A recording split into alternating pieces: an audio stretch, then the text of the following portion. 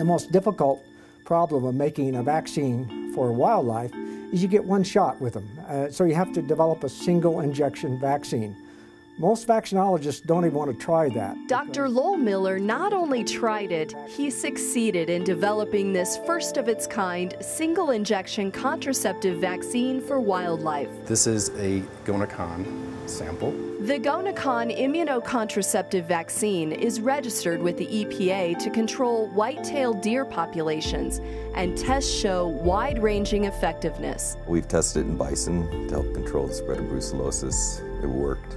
We've tested it in California ground squirrels in a park situation, and it was effective there. We've tested it in prairie dogs. GonaCon is a non-lethal animal population control method. It can slow the spread of disease and help limit damage from wildlife-human encounters. Every area has its own animal problem.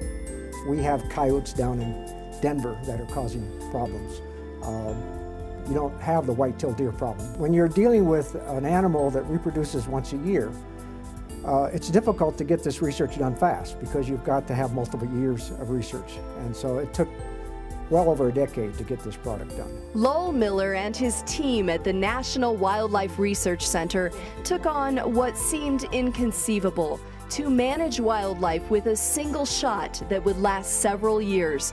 They achieved that goal and are now working on the next generation of GonaCon. The future of GonaCon right now is development of an oral vaccine. It really makes contraception a viable wildlife management tool, and it's not something that's in the future anymore.